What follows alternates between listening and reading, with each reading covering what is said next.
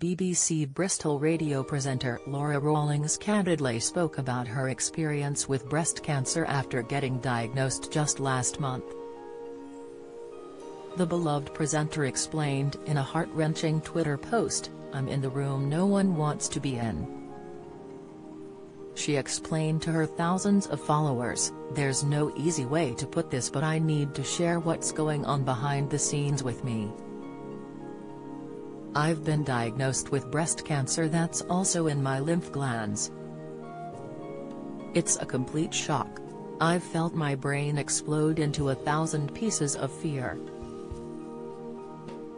I'm massively grateful for all the help and support in putting the pieces together again."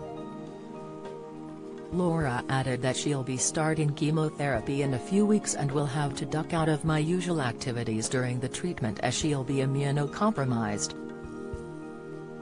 The devastated star added, "Sorry if I haven't been able to tell you personally, it's emotionally tough and hospital appointments and admin is full on." However, she encouraged her friends, family and fans to not feel awkward about getting in touch, adding that she is more than happy to be distracted by the normal stuff of life they have to share.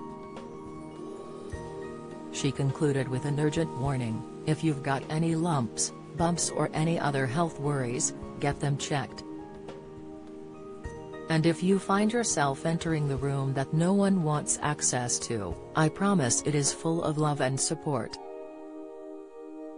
Don't miss." Heartbeats. Trisha Penrose almost unrecognizable from Gina Wardroll 13 years on. Latest, Rod Stewart's agonizing split from Penny years before pair renewed their vows. Insight, Richard E. Grant has late nights droll with Home Alone actress Catherine O'Hara. Pictures. Unsurprisingly, the presenter received an onslaught of the love and support she mentioned in the comments of her post, and has since been open and candid about her cancer journey, sharing tips, tricks and diagnosis insights as she goes. As the star celebrated her birthday earlier this week, she took her dedication to awareness of breast cancer to a new level.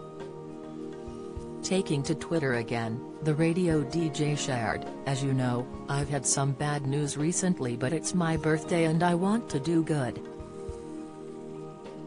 Penny Brown UK has been incredible at helping me since my cancer diagnosis. I want them to be able to keep doing what they do for many more people and years to come." The star attached a Just Giving fundraiser link to the page, collecting donations for the Bristol charity that provides practical and emotional support to help people live well with cancer.